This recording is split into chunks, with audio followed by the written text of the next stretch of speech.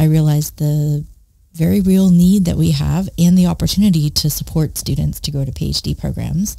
And so I decided that that's what I wanted one of my big goals to be.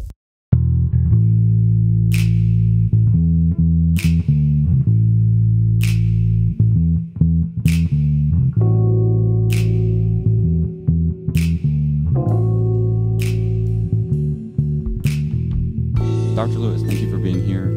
Dr. Lewis is an associate professor and a principal investigator in the Department of Chemistry and Biochemistry. Dr. Lewis is also the director of the new urise program, a NIH-funded research training program for undergraduate students. And she's also been a mentor of mine and countless other students for several years. So we've obviously really want to have you here, and I believe this description is just the tip of the iceberg. I think there's much more, and we'll kind of look into some other stuff that you do. And I talk to Edgar about this all the time. Well, not all the time, but a good amount of times when I'm feeling stressed. Anytime I feel like I'm doing too much, I have too much stuff on my plate.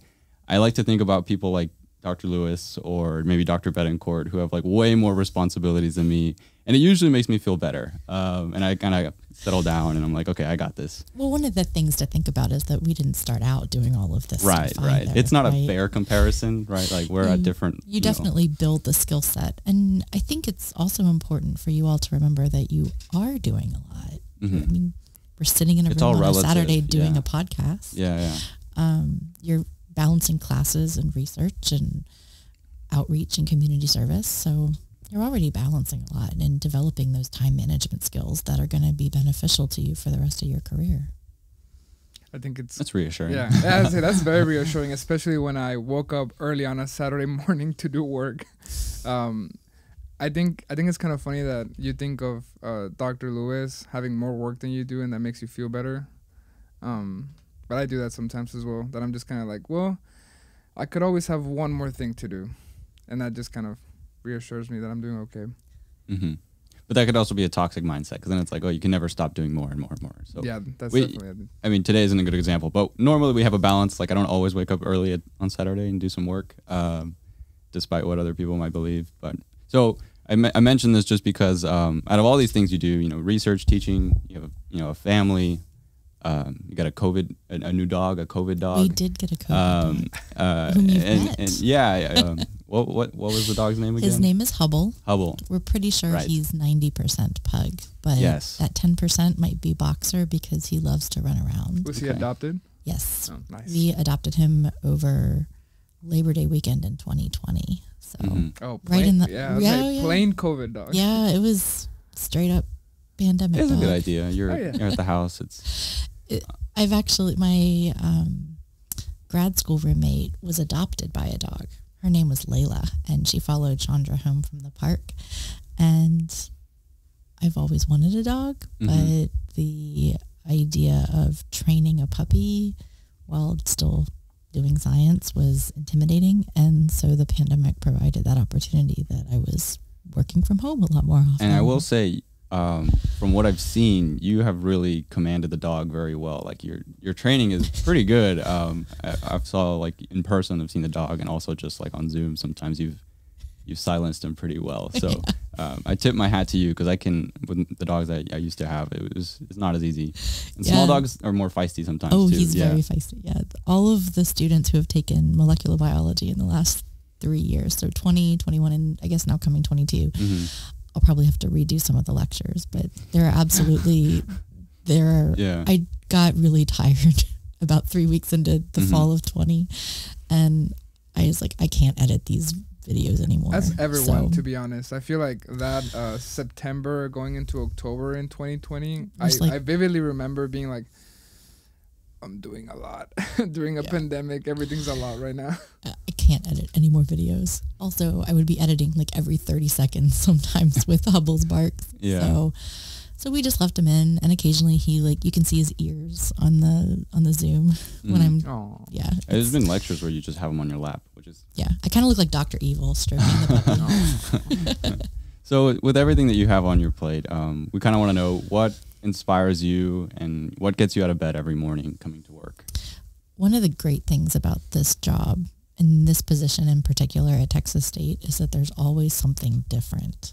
So some days it's my research, it's being able to purify a new protein or analyze a new set of data. Sometimes it's being able to come in and do something really fun with my class. And so there's always a slightly different spin on almost everything. But now that we have Hubble, more often than not, it's Hubble that gets me out of bed. Very practical answer, but yeah. Before I was interested in becoming a scientist, I was interested in becoming a physician, and one of the things that swayed me was that it was pretty clear, like, becoming a scientist just seems more exciting. Every day is like a new day. Routine isn't really a thing, but maybe it is. Maybe you could speak more on that, but yeah, I think it's a different kind of routine. Yeah. So there are certainly careers in science that can be a lot more predictable. Especially like, I would imagine even analytical chemistry positions in industry you've got different projects for which you're analyzing. I'm thinking about a former lecturer at Texas State, Dr. Barry Strusand, had his own analytical chemistry company for 20, 25 years. And they had a suite of instrumentation, but they would contract with different companies to provide analysis services. And so they would have different projects every month or so.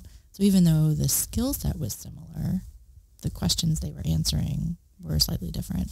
I think that's definitely one reason why I'm interested in science, because I feel like whenever you decide to solve a problem, your research question, if you do end up solving that and you have a solution, that solution just creates 5 more problems, or 5 more.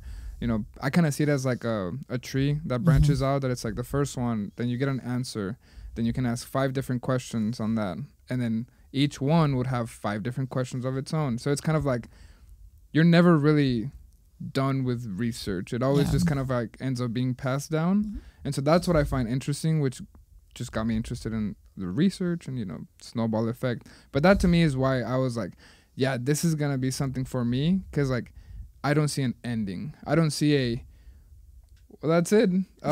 What to do now? You finished everything you need finished. to do. Yeah, I solved the world. I have answered everything. Yeah. 42. Life. So, exactly. Yeah. One of the, I actually had 2 conversations with 2 people at different stages of their careers yesterday, and they were both centered around coming up with your scientific question. One was a graduate student at UT Austin in integrative biology, and he's actually coming back next Friday on the 11th to give a kind of a workshop, seminar, talk, kind of an involved interactive presentation for urise about the role that undergraduate research can play in determining your career, shaping your career. And he, all along, as soon as he found his question as an undergraduate, and it was a very broad question, but he found the thing that he was curious about, that set him on a course for going to PhD school. And even with some setbacks, he continued to pursue it. And I think it's going to be a really great conversation next week. So I'm looking forward to having him back. And then I also talked with an early career investigator at another university who was working on her renewal for an NIH grant. And she was wondering and wanted to talk about how she was going to formulate her next set of questions and how they were going to relate to the first set of questions. And I think that's exactly... That's what we do, is we ask questions, we get the answers, and the answers always allow us to generate new questions. It's just a matter of framing it. I forget what your original question was. Oh, it was just what inspires you, and we've talked about a lot of stuff. And you mentioned urise. So speaking of urise, urise is finishing up its first inaugural class this year, this spring semester. What kind of students should look into this program if they're interested? Can you summarize the objectives of this program and kind of how it plans on achieving those? Yeah. So let me start by introducing the program. So the NIH provides funds for a variety of training programs in which students or trainees is what they call them at NIH at all levels get stipends and research allowances and structured training. And so they have programs for postdoctoral fellows, so for people who have finished their PhD and are continuing to do training. They have their biggest set of training programs are for graduate students, PhD students, and they have programs for undergraduates. And, they also have programs for master students. We have one of those here, the South Texas Doctoral Bridge Program. We've had the South Texas Doctoral Bridge Program for just over 10 years. Yeah, it's been here for a while. It's very well established. And that program has been very successful at helping students go to PhD programs in biomedical sciences, which is broadly defined. So everything from computer science to cell biology. So it's really anything that could provide insight and support to issues of human health and disease, the mission of the NIH. And so they also have programs for undergraduates. And it was one of my very first goals when I got here. My first semester, when I started working with undergraduates at Texas State, I realized the very real need that we have and the opportunity to support students to go to PhD programs. And so I decided that that's what I wanted one of my big goals to be, and we landed it in 2021. I got the notification on April 1st, so we are coming up on the first anniversary. Yeah. So you said that when you started as a faculty member, you were thinking about this. I was, yeah. So I want to just briefly touch on the idea of failure, because was this the first time you applied to the grant? Oh, no. Yeah. Not at all. No. So what did it feel like? You said April 5th? April 1st. 1st. Yeah. That feeling of finally. What an April Fool's joke. It was, yeah. That's right. If it hadn't come from an NIH.gov address, I probably would have thought it, yeah. I'm deeply gullible, so I'm very susceptible to April Fools. Anyway, so let me go back to the beginning of this journey. So my very first year at Texas State, 2014-15, I had a student in my lab. His name was Michael Villarreal, and he was a natural in the laboratory. He actually worked in both my lab doing recombinant protein work, so we did a lot of cloning and things, and expression and purification. But the project was related to something that was going on in Dana Garcia's lab and over in biology. And he would come to my group meetings, and he would go to Dr. Garcia's group meetings. Like this interdepartmental, very collaborative, awesome. Yes. But this was the degree to which he was invested in the project, is that he wanted to be as engaged as possible. Wow. But he was also, so he was in the lab a lot, like I would say 15, 20 hours a week, carrying a full load of biochemistry major senior courses. And he was working full, part-time, but a 20 to 25 hour shift. Yeah. Like the closing shift down at the outlets. Wow.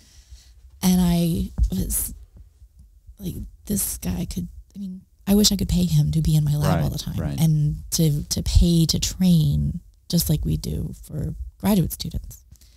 And so I had to get my own lab established and all that kind of stuff.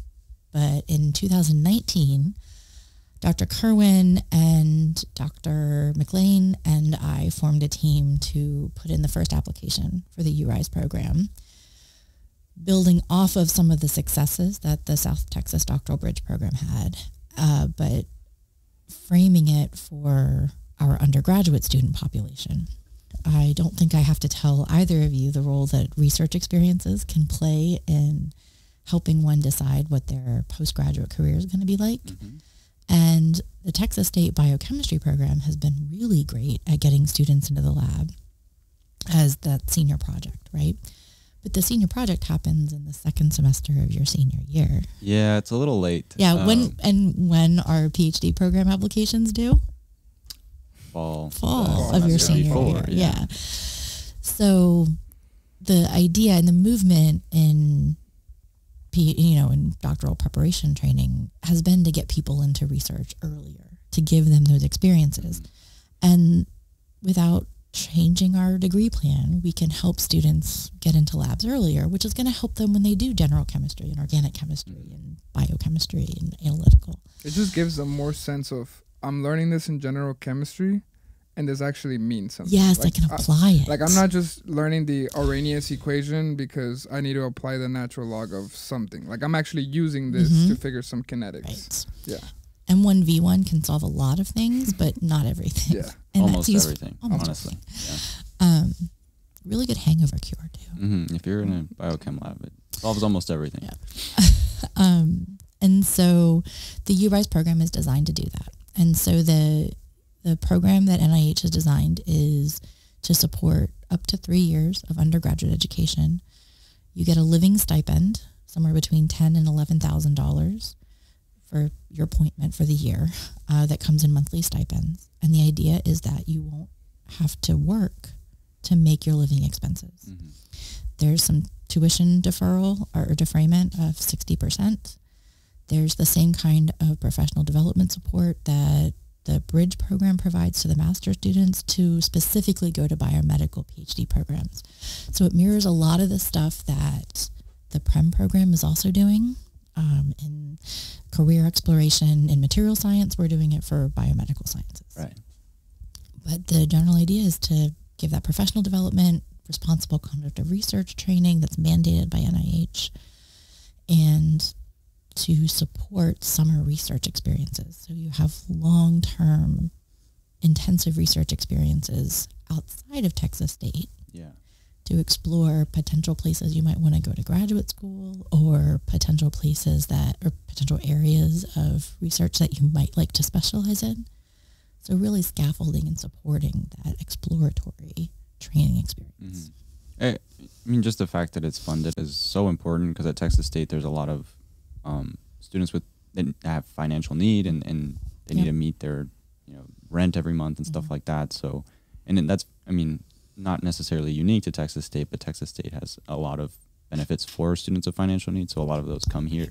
And I can't think of how many students, if they could get paid to do research, would do it for sure. Yeah. Many, yeah. But, I was going to say, like kind of when you reflect on your career at Texas State and you just think of like, oh, this was a good moment, maybe this could have gone a little better. I think one of the things that I'm very, very grateful for is that towards the end of my career, so like junior and senior year currently, maybe they were always there, but at least I found these programs at this time. The PREM program, the urise program, and other programs at Texas State, but specifically within our department, like, we needed those. Like, and I would have said, like, I think we did well off, with our own like research experiences. But I think definitely a lot more students would have been involved way earlier if PREM and urise were were in place when I was a freshman, right? Yeah. And obviously that was the attempt. It's an ongoing joke. We were born at the wrong year. If we were just waited a little longer, we could have been in urise or something. Yeah, well, but one of the challenges for these kinds of programs, when they're funded by federal agencies, like NSF funds PREM and NIH funds urise, and the South Texas Doctoral Bridge Program, we get discrete funding periods of 5 years, and we have to renew them. And that renewal is dependent on congressional budget allocation and the competitiveness and the productivity of our previous funded period. These are competitive programs because there is a lot of need, both for the research and for the training. And you have to put together an exceptional application to land the funding. Yeah, one of the things that I was going to mention is that, you say like we were born sort of like on the wrong time. And it's like in 2 years we would have been in PREM or urise. I think I was lucky enough to be around when the SURE program was on its second year. So I believe I must have been the second or the third, but I'm pretty sure I was the second. No, I was the third. I remember now. I was the third cohort to do the SURE program. And that basically allowed me to go to the conference, which then I got my internship, which then my second internship, and it just, again, snowball effect, right? And, I remembered because you said that 5 period, what did you We call them funded periods. Yeah, funded periods. So the SURE program, when I was 2 years ago, maybe, I received an email from the director of the SURE program saying that they weren't going to continue the program anymore. Yeah. And it was just basically a personally very moving email from the director saying, like, because the email was just towards our cohort. And she was like, we enjoyed your time here. We know some of you are already doing graduate programs at the moment. We know some of you are about to graduate. It was just basically like a big thank you. Don't be too far away. Don't be a stranger. Like, stay close. And I remember reading it and I was like, no, this is one of those programs that needs to stay here because of that program, I'm where I am today. Like, basically. The SURE program was wonderful. Ms. Nina Wright did an amazing job with that program. It was sad to see it close that they didn't have the renewal funding, but we do have a new Title III grant from the Department of Education called Generación STEM. Have you guys heard of this? Generación STEM. Oh, yes. Yeah. Yeah. And so that's being... Don't know anything about it, though. It's more of it's like SURE was focused on the academic research experiences. My understanding is that Generación STEM is focusing on workplace development and internships. So really focusing on the students who would be going straight into the workforce. Yeah, so not necessarily like graduate school or like a position in academia. Like, okay, so cool. Potential future podcast guests would be Dr. Paula Williamson is the PI. She's our Associate Dean for Research in COSY. You could also invite Dr. Carolyn Chang, who is the director. Okay. And so she's housed over in University College right now. Yeah. But I'd be happy to put you in contact with think her. about it. Yeah. No, absolutely. That sounds like an awesome guest.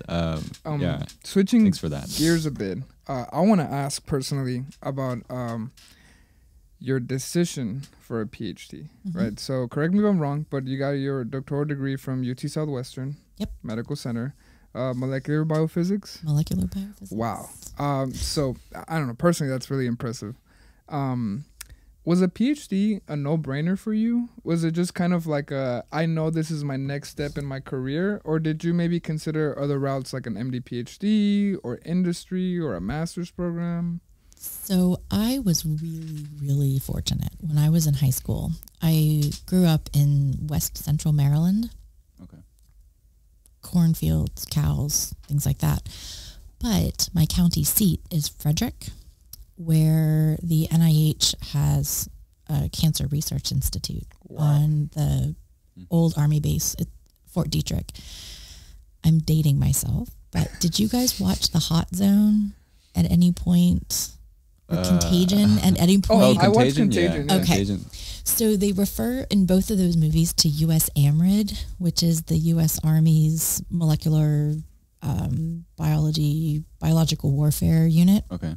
That's at Fort Detrick. Oh, that's cool. So that's the history. Anyway, the Cancer Institute that's on the Army base has a student intern program with my public school system. So I'm a product of a public school system, and this internship program was designed to bring high school students from the Frederick County schools into NCI labs for the summer before their senior year, and then as kind of an internship experience during their senior year. And so we called them colloquially the Detrick internships because you would intern on Fort Detrick. Okay. And it was always the really smart kids that got that, right? And so my biology teacher, my freshman year. Of high school? Of high school. Wow. Hold on. So I was going to be a writer. Oh, okay. I loved writing. I loved reading. I took Latin because I wanted to be a writer. I wanted vocabulary and stuff. And so when I got to high school, Mrs. Diener was my freshman biology teacher, and then Mrs. Jaworski was my junior year AP bio teacher. And they looked at me and said, because I loved both of them, both classes, and I loved the chemistry course and everything was great. And so they said, why aren't you applying for a Detrick internship? I was like, the smart kids do that. And they look at me, they give me the teacher face, you know?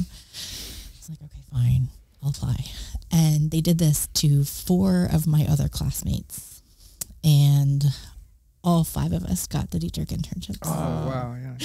And so, so we had a whole cadre. It was, now I'm testing my memory. It was me and Amber and Rebecca and Noah.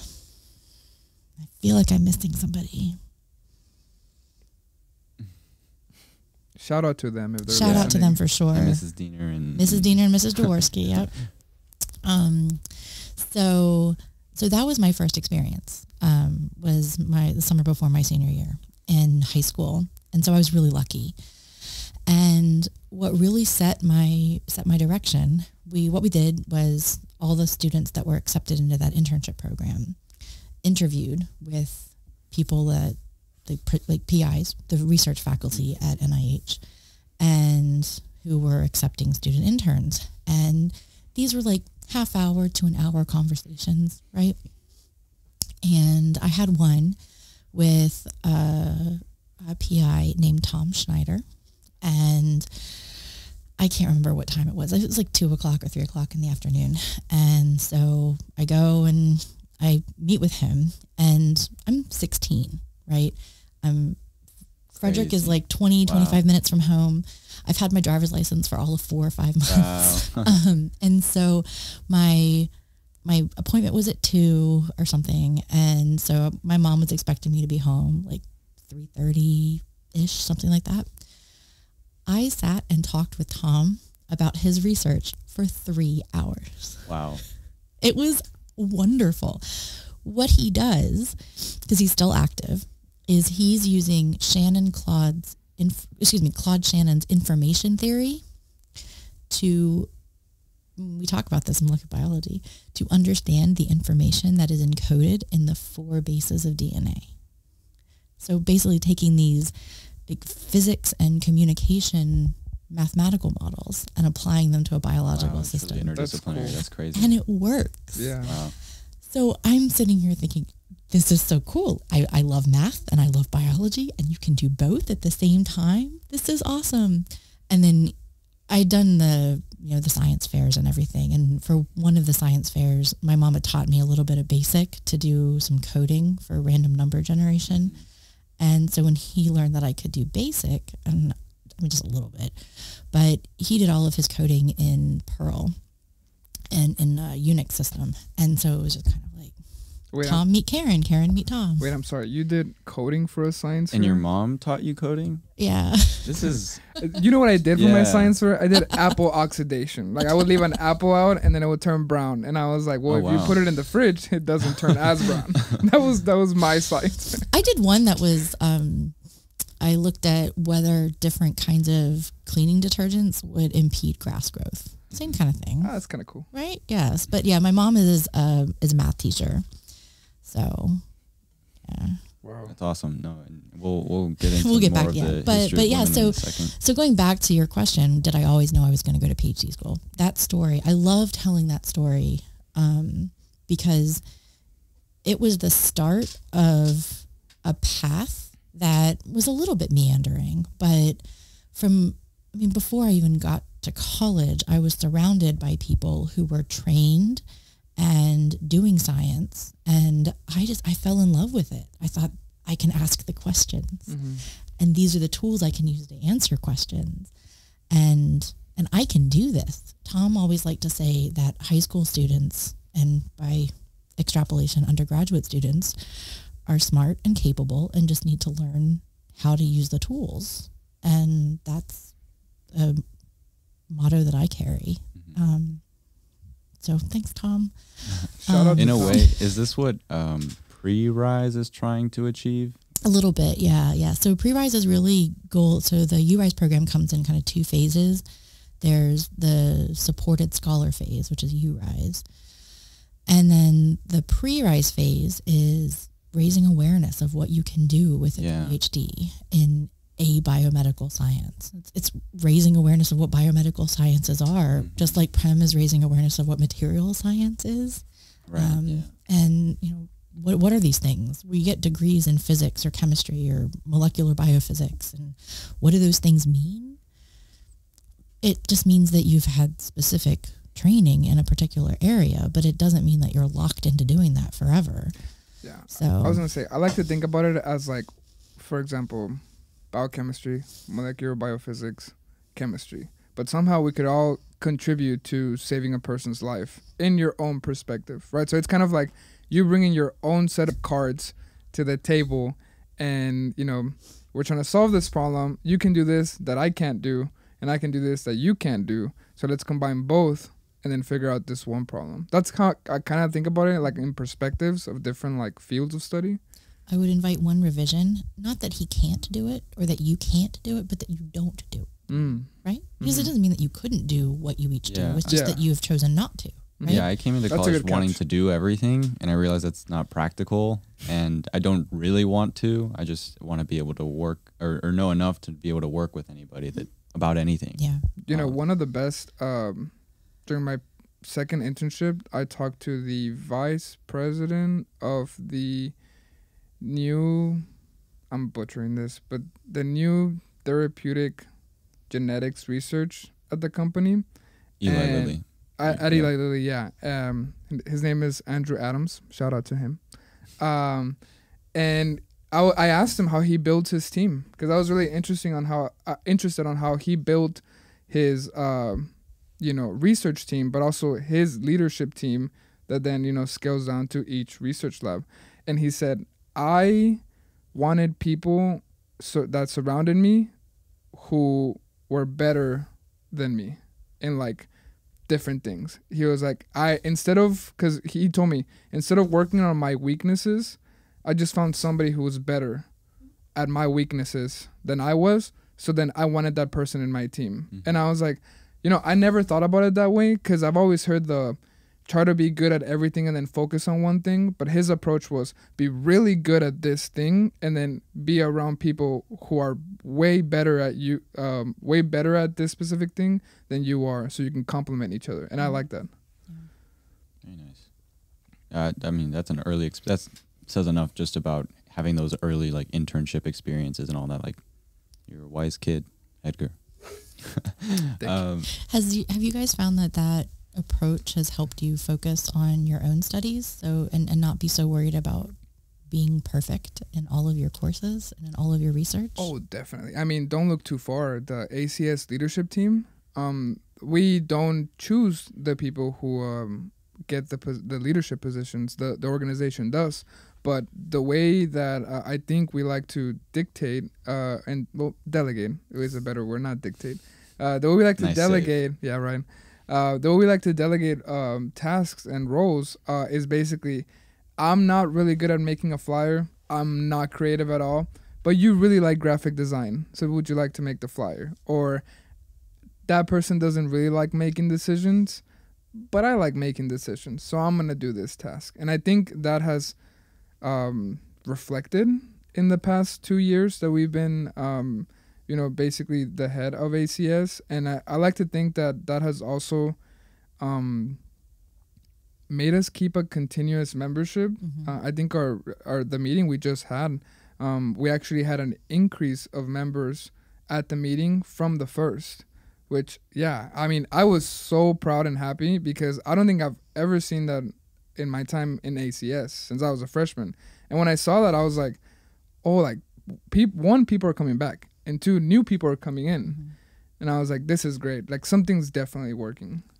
One of the things that I've learned and am continuing to work on as a research laboratory manager is helping people find their strengths and then building projects that play to their strengths. So that's really important part of leadership, I think. Yeah, I don't know if you have like a similar or different viewpoint. No, that was spot on. And I think the other part of it was like, if it helps you with your classes, and like, I guess my earlier experiences and like kind of seeing how the world is so big and like much more than I thought it originally was, allows me to kind of relax more when I study like something that's not necessarily something I'm interested in. It's more just trying to get the basic concepts, knowing that there's a whole career that can go down that area if you're interested. But if not, that's always a potential collaboration in the future when I want to work on a problem that's really hard and interdisciplinary, which seems to be most problems that are hard to solve. You mentioned like inspiring kind of high school students through these programs and whatnot, and we can also do that with college students. So do you want to showcase a little bit about where the inaugural class of URISE will be? What are they going to be doing? Well, I can't tell you where they're going for sure yet because they are still deciding. One of the things that I'm very proud about this inaugural class of URISE scholars, we have 4 scholars who are supported by the grant, but we have another 4 or 5 seniors who have come along as affiliate scholars.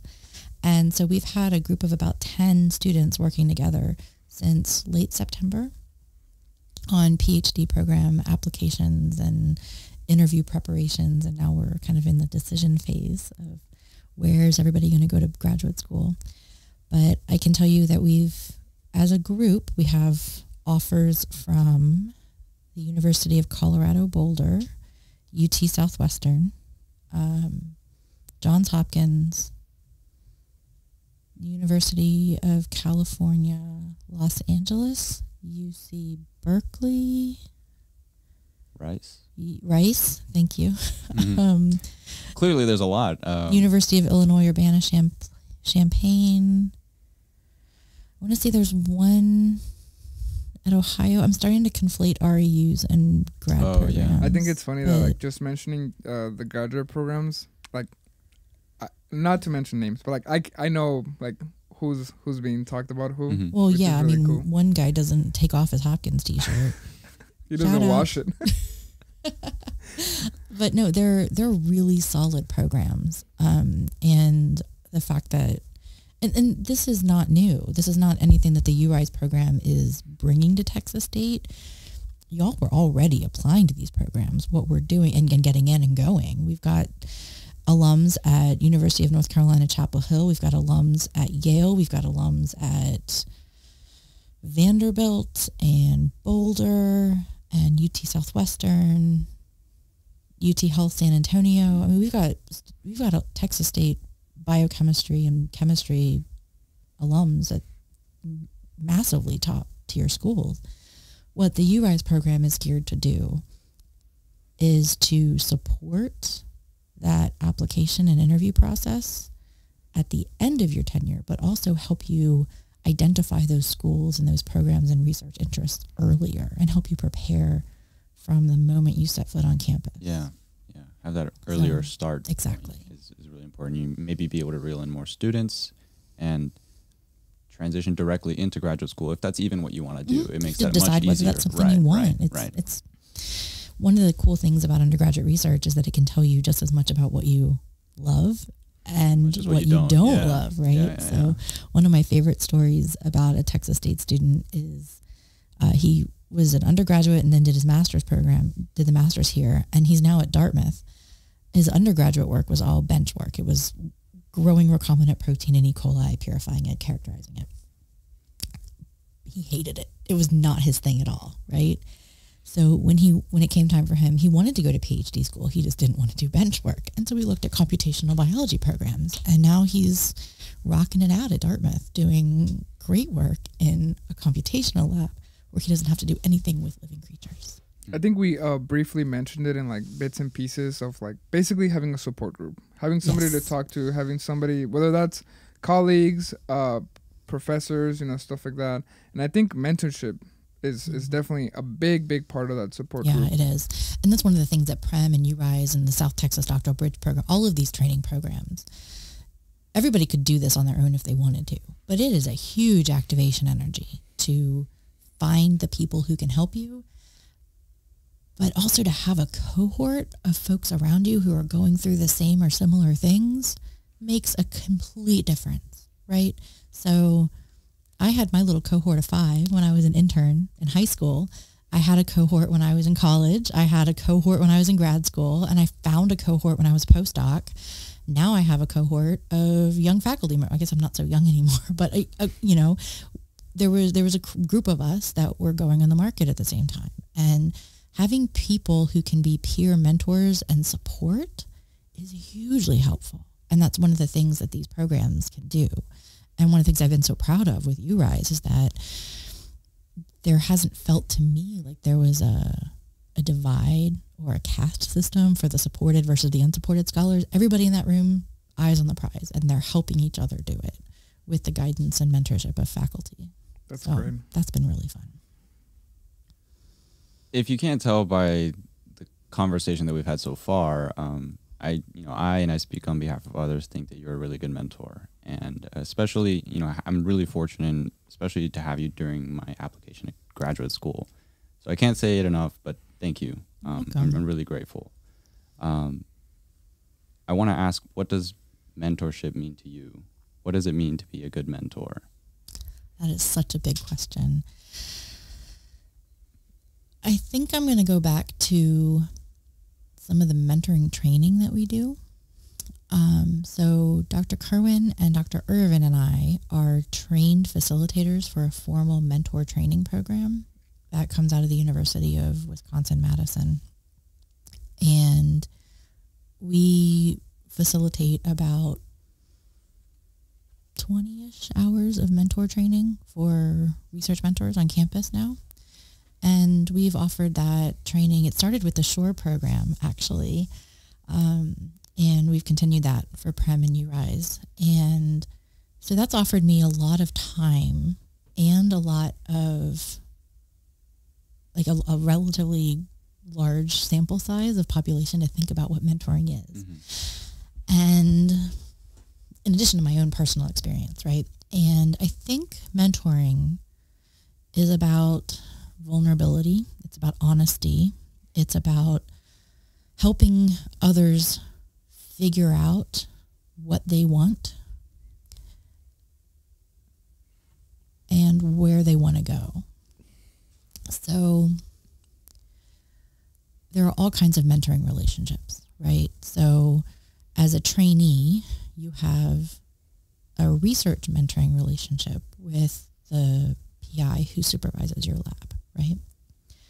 That could also be the person or one of the people who mentors you for professional development, for career planning. It doesn't have to be that person, right?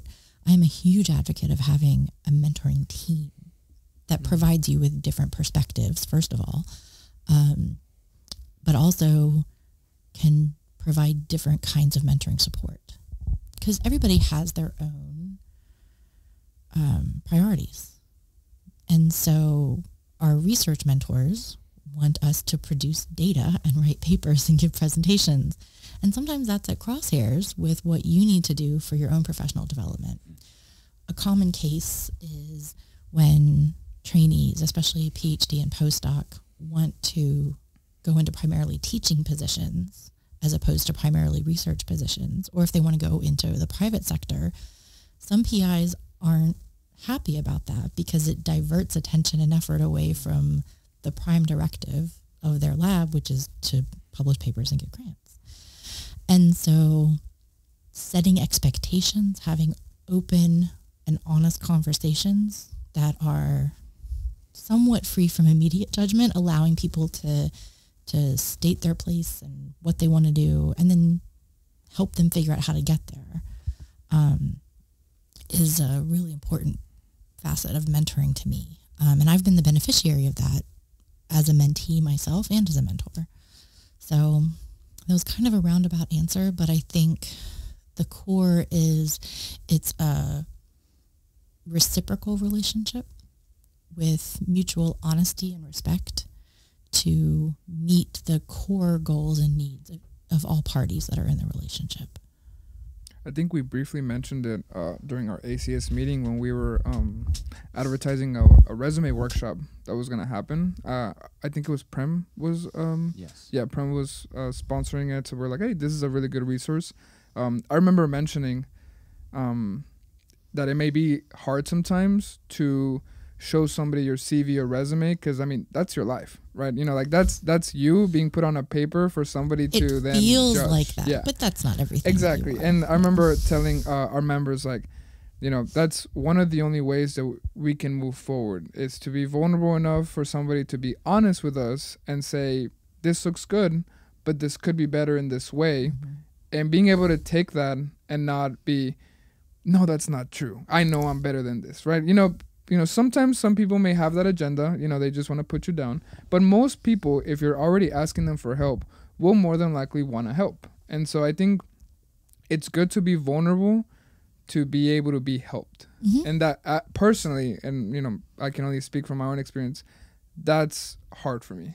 It's very hard. And I think it's doubly hard in science, where the default focus is on the areas to improve. I had a partner once who, he asked me to read something that he wrote, and I, edited it like I would edit anything from one of my colleagues. And so I, made comments and track changes and everything. And he comes back and he's like, was there anything that you liked? And I was like, yeah, all the stuff I didn't say anything about. And that was a helpful experience for me, because I realized that I am trained and completely used to just being told what to improve, which highlights the deficits as opposed to identifying the things that I do well. And I don't know where that comes from, unless it's just the drive to keep getting better and better and become, to write competitive grants and get papers published and all that kind of stuff. But it did reframe my approach to things, and when I provide feedback to other people. But I think learning, on the flip side, learning how to accept truly constructive criticism, not take it personally, but see it as a thing that is attached to you but not part of your core, is an invaluable skill set. Going back to that idea of mentors, I have a couple of peers who are both collaborators and colleagues and mentors. We wear very different hats for each other at different times. But one of my favorite memories is I was a postdoc and I was writing a paper, and I sent it to my colleague Sarah, and she looked it over. And at one point, she just highlighted a sentence. I was like, this is a really crappy sentence. And she sent it back, because she had noted that she didn't know how to fix the sentence, but just recognized, she called it out that it was not a good sentence, either in form or in message. And I laughed out loud when I got it. And I was like, yeah, she's totally right. That sentence doesn't work at all. And it was a topic sentence of a new paragraph. Mm-hmm. And I needed it to be solid and a hook, but she identified that there was a problem. She acknowledged that she didn't know how to fix it, but that it was something that needed to be addressed. And I really appreciated her feeling comfortable enough with me to just give it to me straight. And I was proud of myself. I was like, oh yeah, this was crap. But I put it out there, and I got the feedback back that I needed, and at least the nudge to work on that part for a little bit to make it smooth, right? And it's really hard to be a scientist, and for getting papers rejected and hearing back from referees for papers and, grant reviews, they almost always focus on the negative things. And so we have to get really comfortable with getting that kind of constructive feedback. And it's a whole thing. It's a whole skill set. But I've had mentors who have helped me process that kind of formal feedback, which has helped to give it its own space and understand it in a way, like to kind of reconstruct it in a way that helps me make the document better. And so those kinds of processes can help take the sting out of it and make it actionable, as opposed to just, oh man, I'm going to go home and have a glass of wine. Yeah, it's like I still do that. Don't get me wrong. Yeah. It's still hard to get that feedback back, but it doesn't feel as big of a defeat. Mm-hmm. So, I mean, yeah, that's a paradigm shift that's like really important, even as a student, getting that paper that you wrote back, or this personal statement that you're writing to graduate school, which that's how I was relating to you. I was like, yeah, there were some topic sentences or like tiny details that were just like didn't make sense. And that's I hope I put a couple of check marks where things were good. Yeah, I think so. I try. But that's important. Like, but I slip and I still focus on things, because when the goal is, let's make this as great as it can be, my brain will click into that mode, the constructive mode, as opposed to this is great. I love this sentence. This is wonderful. I want to focus on the parts that Yeah. need our energy. But so I'm by no means perfect. It's just that experience long ago helped me reframe how I provide feedback in general. So. You once asked to borrow some GFP that I made in a research lab because you wanted to bring it to like an elementary school and show the kids. Oh, that was right before COVID. Yeah, and I thought that was pretty cool at the moment, and I was like, wow, she's on her own time going to elementary schools and just showing children about fluorescent proteins. So you've kind of already talked about why that's important to you. I wanted to know, like, how do you even, I guess, get these younger kids excited about like the complexities of something like biochemistry? So here's the dirty truth. Yeah. I was not a big fan of outreach when I started my job. And even now, like elementary, I'm still learning about elementary education. This is a whole new world for me. But there were faculty on campus who already had outreach programs set up, and they invited me, I'm using air quotes here, to come along and help. And so that's how I got involved first with this, what we used to have a reciprocal outreach program with Hernandez Elementary here in town. So the Hernandez fifth graders would come to Texas State in January and spend a whole day doing sciencey things in supple and in chemistry. And then in April, the Texas State students would go to Hernandez and help with their STEM. They did a 1 week science camp to prepare for the state tests. So I think I'm telling the truth when I say that the first science state test is in 5th grade. I don't think it's in 3rd, but I don't know. At any rate, COVID basically ended all of that. But you're right that our idea, we've evolved a couple of different workshops and little lectures and things that students could do in 20 minutes, stuff with density and light, and what else have we done? Water cycle and food webs. And so kind of, covering the basics of ecology and physical chemistry, things that are accessible and that fit with the state test requirements. And so along with our light stuff that was evolving those programs, we thought that it would be fun to do some stuff with green fluorescent protein and red fluorescent protein, because things that glow are cool, right? Of course. And I think we took those first plates that we painted on auger plates, like somebody made a boco out of red fluorescent protein. Oh, wow. And so we made some pretty plates. I think somebody drew some flowers with a green fluorescent protein stem and a red fluorescent protein bloom. We took those to Miller Middle School, and that actually happened as a construct of me being the Biochemistry Society advisor. So when you're listed as an organization advisor on the public website, people email you and say, hey, do you want to do this? And so then I forward it to the biochem leadership, and they said, yeah, let's do it. So we did it. Yeah. Again, it's just bad timing, born on the wrong time. We really wish, we were talking about like the other night, like all these ideas that we had that due to COVID didn't happen. Yeah. And hopefully one day we could do outreach like that again, or at least the next generation of you guys are going to be able to do it. I mean, this isn't going to last not here, not here, maybe in graduate school or elsewhere. But it is a little heartbreaking because we did have some cool stuff planned with like, if you remember, like BOCO boxes and stuff like that. And, it is what it is. So one of the things that I'll say to encourage you to keep thinking in those lines is that both NIH and NSF want broader impacts. So they want it's research, hugely important. Yes. Yeah. They want the research and the researchers to be accessible to the general public who are funding the research. Like, we get our money from taxpayers. The aforementioned allocation of congressional funds. I spend a lot of time thinking about budgets federal budgets than I ever thought I would when I was an undergraduate. Because the more money NIH gets, the more possibility there is that the funding line will go up and more people will get grants. But yeah, so those are important components of most research grants. And they can also be built into training grants. So when you guys are in grad school and as postdocs, if that's an important part of what you vision your career being, having that connection to the general public, build it into your fellowship proposals.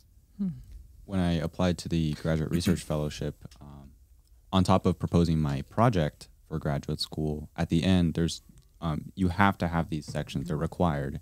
One is your broader impact section, and you have to talk about basically how can your research have broader impacts in your field, in your community, and society. Yep. And so it's a high priority goal for the NSF. And I learned that through applying to the Graduate Research Fellowship, which was pretty cool. And I didn't realize, I mean, it seems kind of nice, like that is something people think about, especially higher up. And it kind of forces, like you said, it kind of forces you to think of like, okay, well, how can this actually be transferred down? Yeah. So it gets us out of our academic ivory tower. I forgot that was a nice feature of the proposal. Yeah, the funding agencies, when they set priorities, that defines a lot of what happens. And so at the ground level, right, if you have to include X, Y, and Z in your research proposal, then everybody who applies and gets the funding is going to be committed to doing X, Y, and Z. And so that's how they orient their priorities.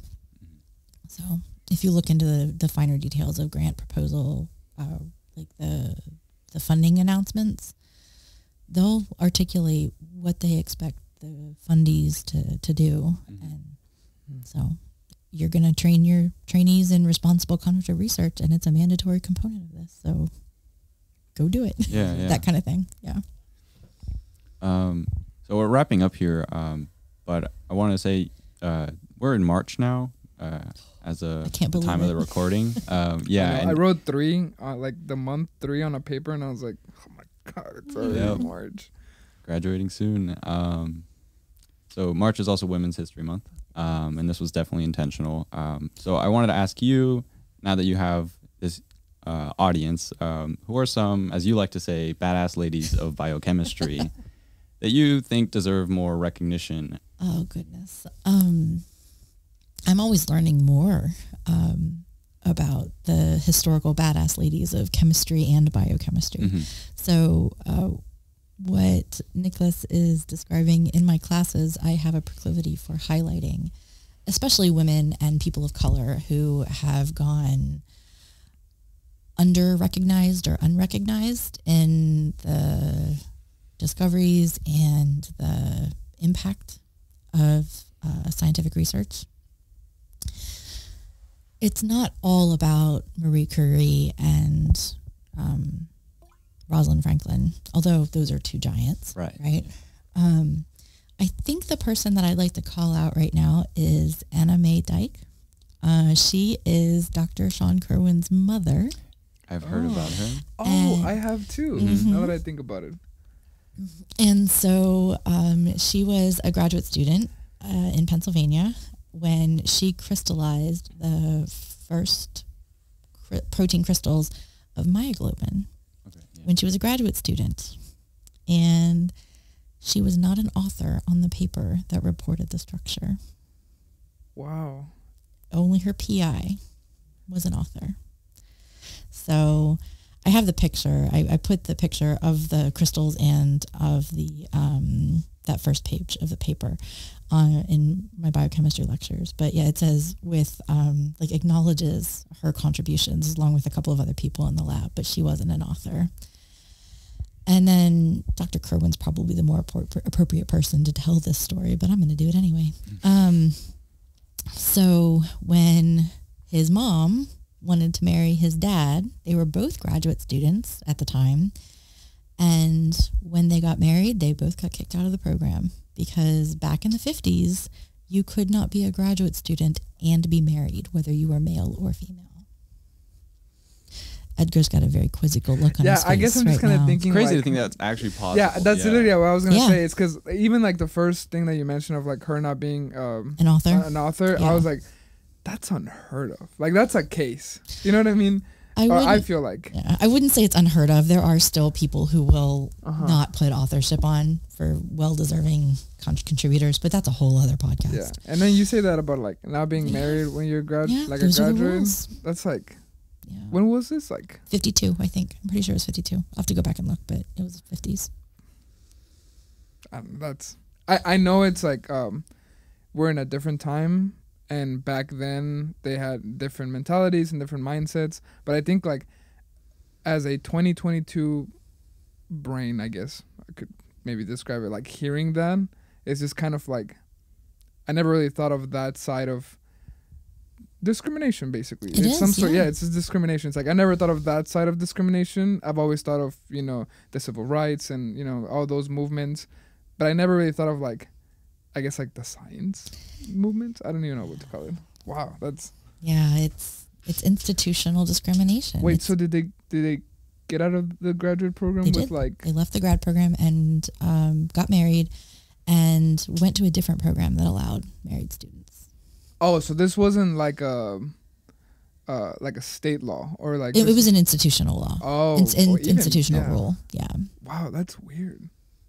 Or weird to me. I don't know. Yeah. Well, it turned out to be a great story because... Yeah. And now I'm glad you chose her. And we have Dr. Kerwin. And I was going to say, we got Dr. Kerwin. Lastly, you know, I read a few textbooks, and textbooks are great, but me and Edgar are trying to read a little bit more, I guess, regular books. And I know you're a fan of books, so are there any books you recommend to read? I'm so glad you asked. So pulls up. She just opened her laptop. I opened my laptop because on my website I've got a list of books that are important to me or have been useful to me. So Lewiska Lab, LEWISKA.WP.txstate.edu under science history under resources. There put the link in the description. Yeah, that'd be great. But I have a much longer list of books that I've read. I just kind of put the highlights up on the website. The one that really, it's a nice segue between a textbook and quote unquote regular book, is a book called The Eighth Day of Creation by Horace Judson. This is a tome. It is a big book. But Judson interviewed almost all of the major players in the molecular biology revolution of the 20th century.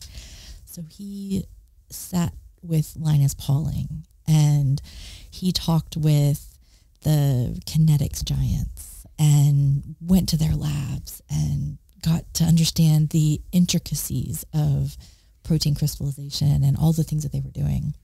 And so he writes it like a narrative, but it's dense. Like this isn't necessarily a hammock beach read unless you just want to do a couple of pages at a time. But I reread this book about once a decade. I first read it after the summer after I graduated college before I went to PhD school. And it's just inspiring to me that they had technological headwinds. And I mean, the one drawback is that it focuses on the men who did all the work and not the women who did all the work. But the way that they figured out how things work without the technology that we have today, they couldn't just send a gene off for sequencing, right? They had to do it with genetics and bacteria and phage and stuff. And so I find it inspiring. You can solve hard problems. You just have to figure out how to solve them, right? It's an awesome title too. Yeah. Day of Creation. Yeah. And then there are a couple of others that I've really enjoyed. More biological. John Barry writes really good books, Barry, and he wrote one about the flu epidemic of 1918 and how that revolutionized medical care and really completed the pivot from art to science for medical sciences. And that was really good. And then this one's kind of small, but it's listed on my book or on my website, but it's a thin book, but I really enjoyed it. Kersten wrote a book called The Man in the Monkeynut Coat, which is also a great title. Yeah, Um, great title. But it's about the Asbury lab at the University of Leeds, who pioneered X-ray crystallography of biological macromolecules, including DNA and protein. Oh wow! So, I'm currently reading a book, The History of Everyone Who's Ever Lived. Okay. Also, an that sounds interesting title. intense. It's intense, but it basically focuses on how gene expression and DNA has like revolutionized our understanding for like human civilization. And the author is known for making his science-based books comedic. So there's humor in the book, which I enjoy a lot.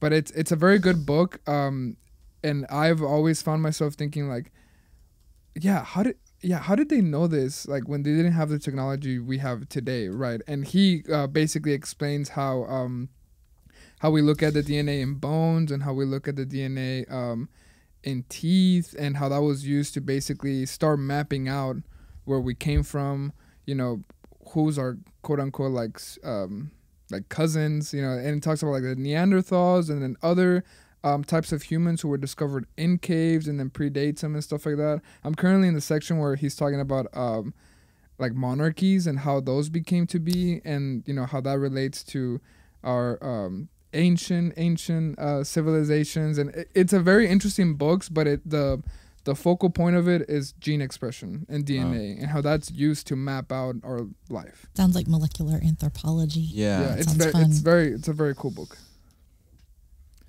Yeah, and then to give some room to women as well, as Kersten Hall's book. If y'all haven't read The Immortal Life of Henrietta Lacks, you really ought to. Yeah. And Lab Girl by Hope Jahren. She's not a biomedical scientist. She's a plant biologist and analytical chemist. But her memoir, Lab Girl, it gave me a lot of feels. Mm-hmm. It is really good. What were the names? Lab Girl by Hope Jahren, Jahren, and The Immortal Life of Henrietta Lacks by Rebecca Skloot, Skloot.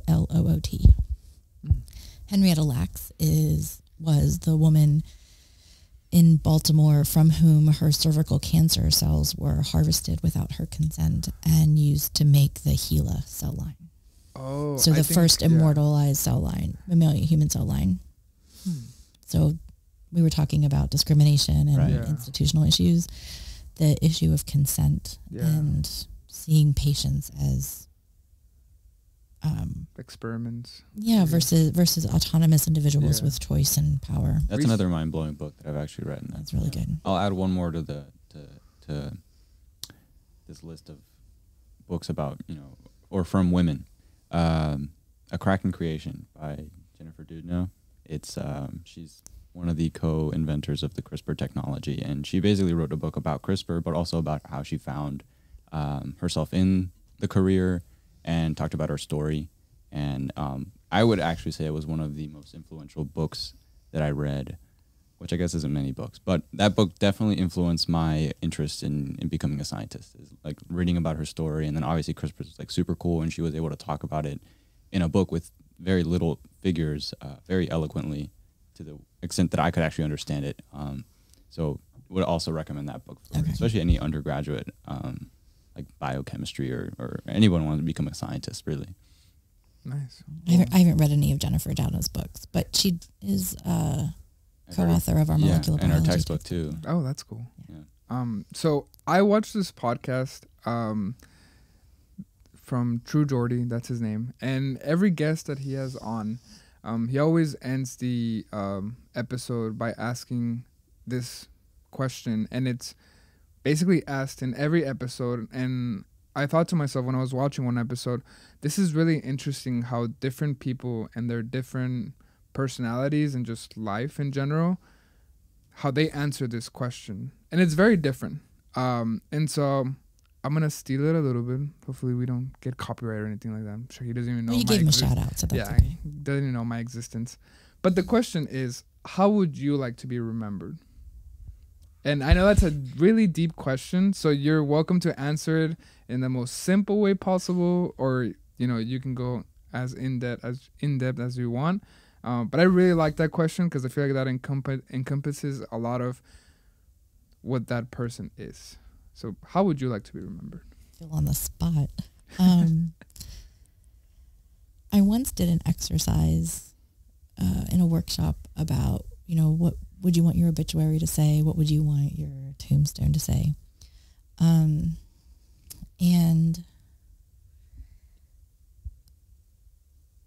I think I would like to be remembered as someone who cared